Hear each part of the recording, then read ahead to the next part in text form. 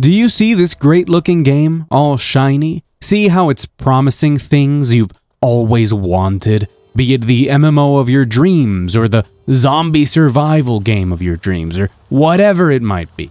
Well, it's all fake, as evidenced by two very high-profile cases, the first being the day before and the most recent one being the Quinfall. And both of these cases show a very frightening pattern that's developing in video games, and it's something that worries me, and I think it should worry you. Because they take advantage of many of gaming's greatest advances and twist them, using them in the worst way possible, while combining social psychology to manipulate consumers and game the system. I'm not going to do a deep dive on these two cases, because there's plenty of people that have done so already. And just in case you haven't seen any of them, you have links in the description to those videos. I'm here to talk about the dangers of this new way of scamming, and to explain how exactly it works and what these scams are banking on in order to work. There are massive consequences to this, and I think these cases are the warning signs of a brand new era of games, the age of fake games. And there is a lot to talk about, and a lot that we need to prepare for. So by the way, I'm Mug Thief, and I make videos on things I care about. And this is a really big topic with a lot to cover, but it's very important to everything gaming, so that means I care a lot about it. And there is a precedent for this sort of thing. There's always been a precedent for these things. We've gone through many different ages of people trying to make money off of video games, while using as little resources as possible, often crossing into the area of scams. We had bootleg games as far back as the NES, but when digital distribution came into its own, we were inundated with shovelware targeting uninformed users and your average clueless parent. After access to those platforms became easier, we entered the age of the asset flip, selling themselves on either curiosity or for easy trophies or achievement points, or baiting with ridiculous sale prices. The Steam store still today suffers from getting so many new games every day that finding the gems among what is now the standard low-quality affairs gets more and more difficult. And because of this system, scammers have now had to reinvent themselves if they want to be successful. You could say NFT games were also a scam, but those really didn't target the same people that this new breed does. And I think these new ones are so much more dangerous. And so I've decided to call this new breed cover games, because that's all they are, just a cover for an empty book. An empty shell trying to convince you to pay up front. And the psychology behind how they work is perverse to the point where it's almost impressive, and the worst part is, it's easier to do than you might think. So let's break it all down. Firstly, we already know that scammers are gonna scam. It doesn't matter what we're talking about. There will always be people looking for ways to make money off of things, be it classic email scammers, AI grifters, or asset flippers. So, to track how these games operate and how they come to be, I think the easiest way is to start there and then begin to ask questions. Once stores are absolutely flooded with low-quality games looking to make a quick buck, while I'm sure for many the return is still profitable to keep making them, the promise of making any actual money lowers dramatically. So what do they need to do? Well, they need to stand out. They need to become a game worth looking at, worth being interested in, and worth asking questions about. And that sounds like a great idea on paper, but all of those things require a careful effort in each of those areas to actually work. But not so much effort that it won't be worth the return. And this balance between effort and return has to keep paying off. So the things you need to show keep getting grander and grander in scale to really make a dent. And the first part is making a game worth looking at. And this is where the magic happens. The democratization of game development tools has been a boon to the indie game scene and aspiring developers. You can download a multitude of different engines to work with right now, from Unity to Godot, and of course, the very shiny, very impressive Unreal Engine 5. And you might think, well, but you still need to build a game. Access to an engine doesn't give you a game. And that is partially true. You don't really need much more knowledge than what it takes to make the asset flips we already see. And that's because assets go beyond simple enemies or textures. They can be entire systems, from character movement to combat to having characters shoot, loot, or throw spells. The same can be said for environments, from locations to functioning interactable buildings and weather effects. All you need is the basic knowledge to implement them and the wallet to purchase them.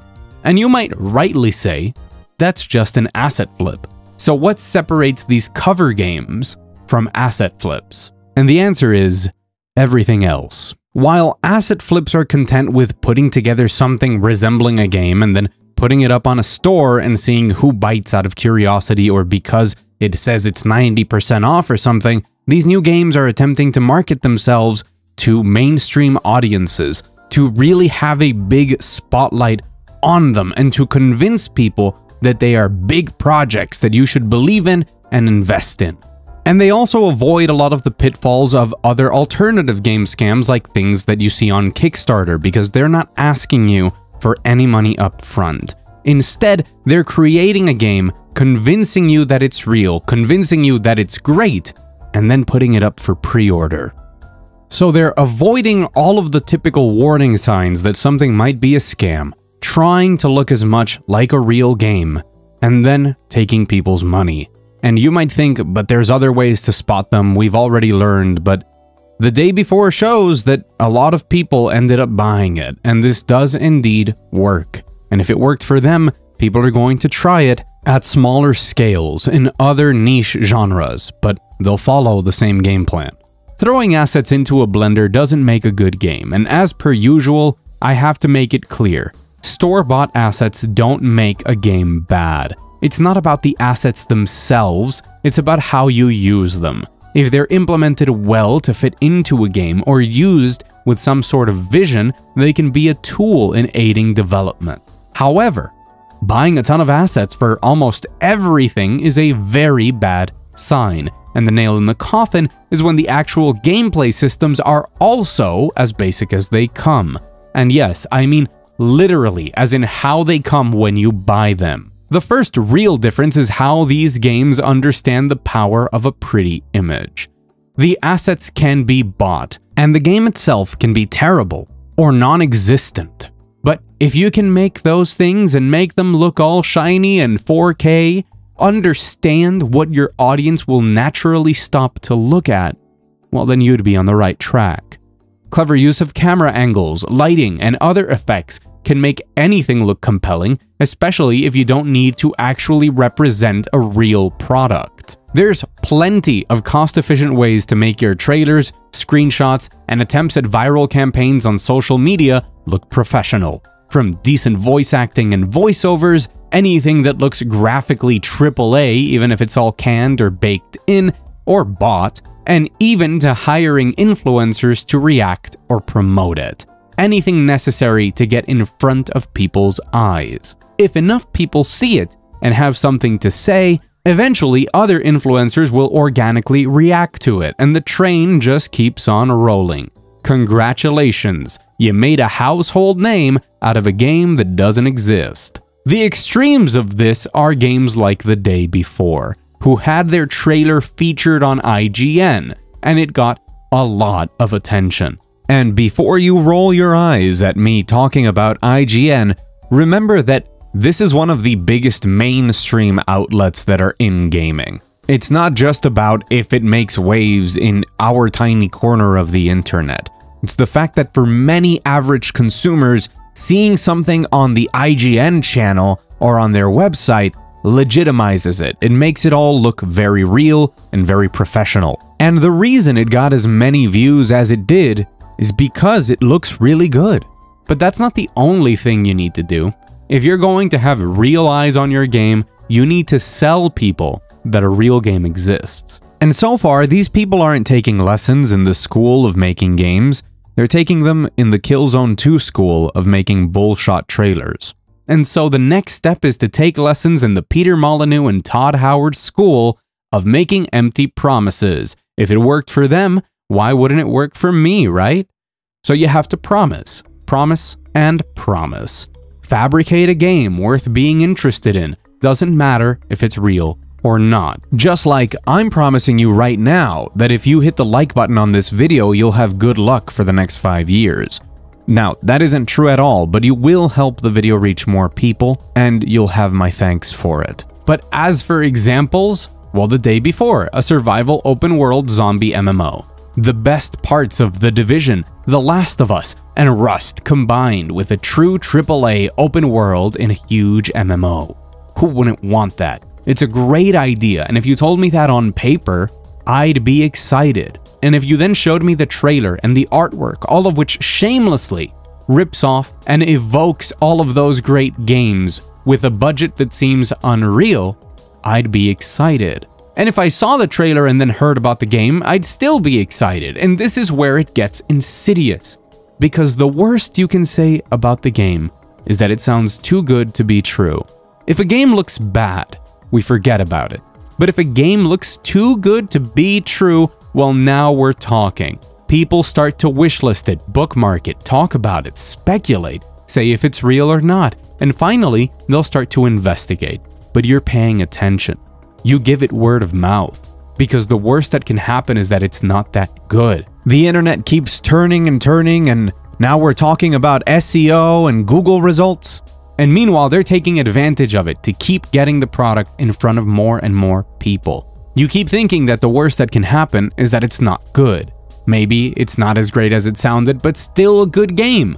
Maybe at least it's interesting, or there's a good fun story around it. But you wouldn't just dismiss it and throw it out, and that's precisely why it works.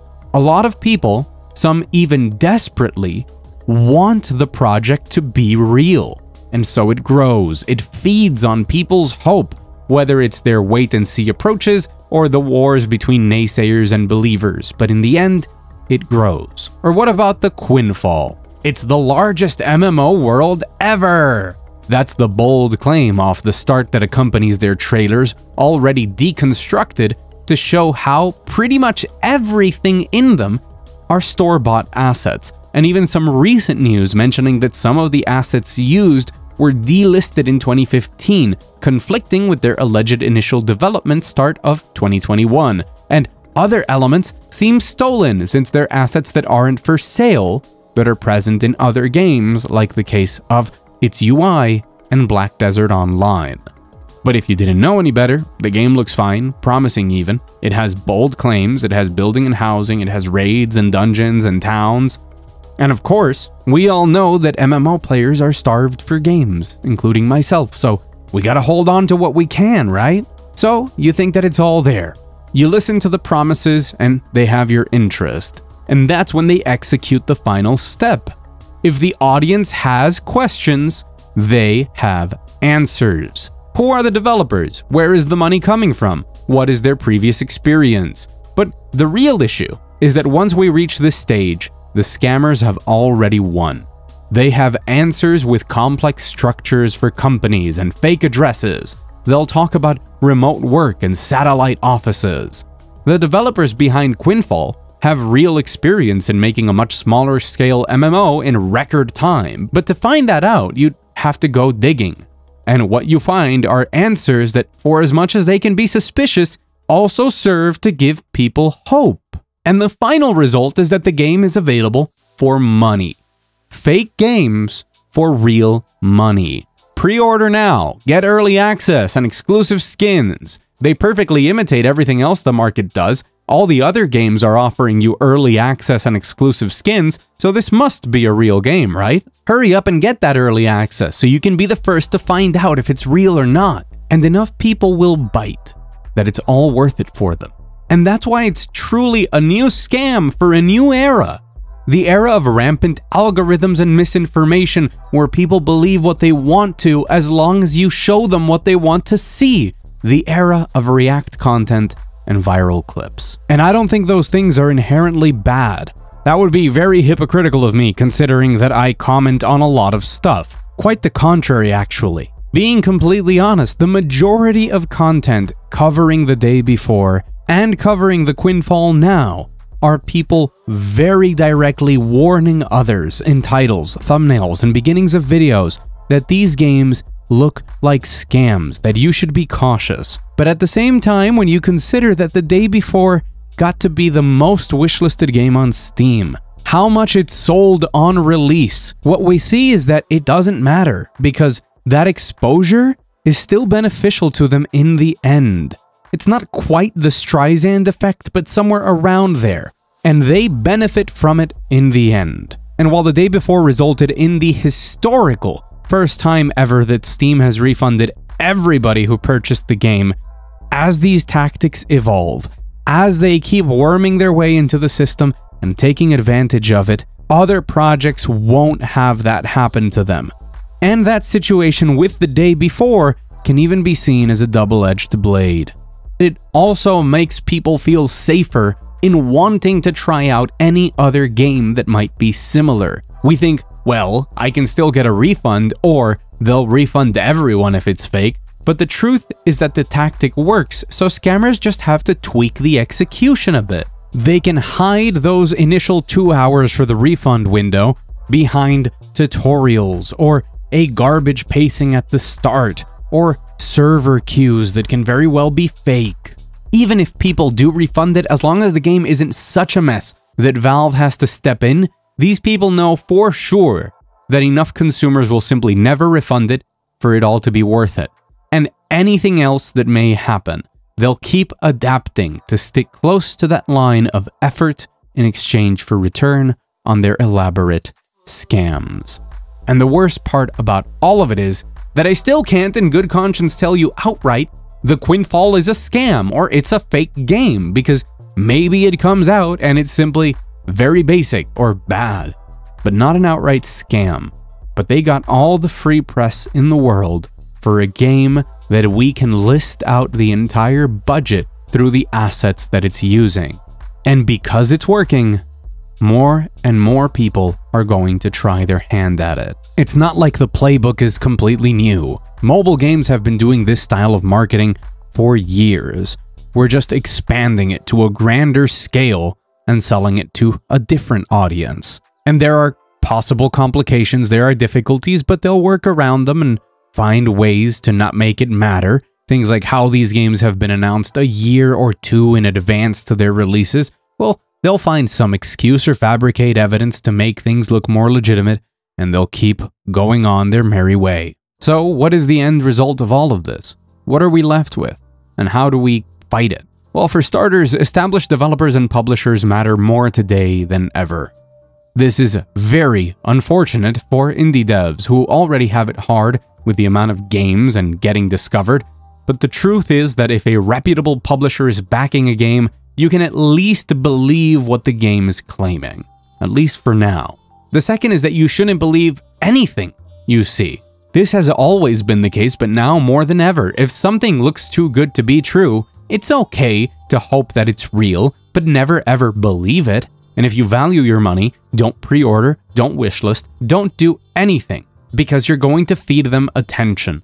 If the game is real, trust me, you'll find out when it releases, because people wouldn't shut up about it. But don't waste time and energy beyond morbid curiosity on projects that look too good to be true. If it walks like a duck and talks like a duck, it's probably a fake game, and you can care when they prove the opposite. When people you trust actually play it, or a reputable publisher picks it up, then we can start with the wishlisting train. But things like wishlists are very valuable. The conversation on content and if it should be made or not is debatable. I think that warning consumers is good, but it does lead to more press, and since we can't stop it, at least stopping pre-orders and wishlists is important. These things legitimize these games, especially into people who aren't aware of them or don't spend time on YouTube or X or anywhere else, and they might see a game as one of the top wishlisted games and say, oh, this looks great, I can't wait to play it, and plop down for the pre-order. And the third one is to follow trustworthy sources. Whether that's a website or a publication you trust, an influencer or a streamer you trust, whatever it may be. For as much as in my circle, most of what I saw were people talking about how the day before was a scam, I've also seen plenty of channels with 500, 600,000 subscribers reposting trailers. IGN and GameSpot had big bold claims of official exclusive gameplay from the day before. Don't get fooled. So let's face the truth for a second here. Even if this style of scam keeps growing and gets popular, it's easy to imagine that the damage will be minimal. Sure, we'll be inundated with fake games and fake trailers, and it might even be fun. And you might think nobody is going to fall for this, especially if you're someone that's in the hobby and in the culture. But the truth is that what these games are looking for is to reach a broader audience, a less informed and more gullible and hopeful audience. These scams aren't an impulse purchase for $1 on an online store. They're targeting the widest possible audience in their respective genres. And when they get the attention they're looking for, and the modern algorithmic media machine gets a hold of it, not only will there be victims, not only will the scammers make a profit, but it makes all of games look bad. It scares people away from the medium, or can lead to mainstream media coverage misrepresenting gaming. Not to mention how they promote this horrible culture we're already seeing, where we have to be skeptical of everything all of the time. There's enough terrible practices coming from huge corporations today that I don't want to worry about our stores being flooded with scammers and our feeds being filled with fake trailers. And my hope is that we're all here because we love games and we love our hobby and we want the best for it.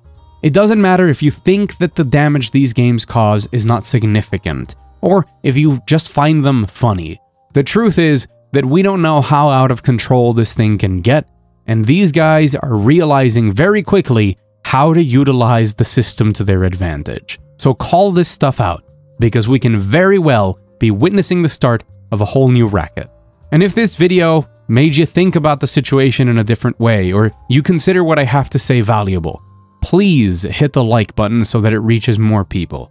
Share it with someone if you think they should be aware of what's going on. And of course, I'll always appreciate it if you consider subscribing.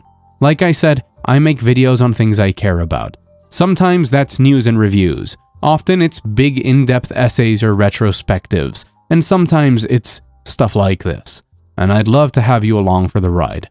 I've been Mug Thief. Thank you so much for watching. Don't get scammed, and I'll see you very soon.